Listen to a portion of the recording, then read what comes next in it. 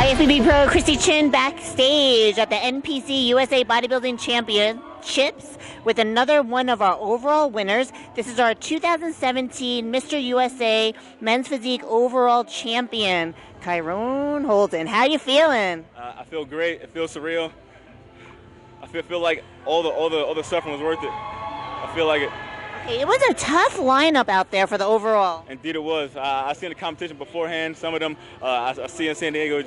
I knew they were going to come to compete. Yeah. Well, you took the overall, so you've been here before on this stage, correct? I have actually. Last year I came and I placed third. I was one placement away from getting my pro card. Yeah. All right. So you came back with a vengeance. You decided, all right, I'm coming back to the USA's again, and I'm going to win that overall, huh? Absolutely. Like the key to it is not give up. You got to keep on going. Like as long as you're willing to put the work in, it's going to be here. So divine timing.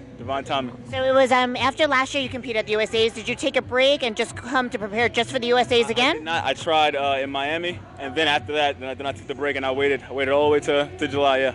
Okay, so you got the title. You did it.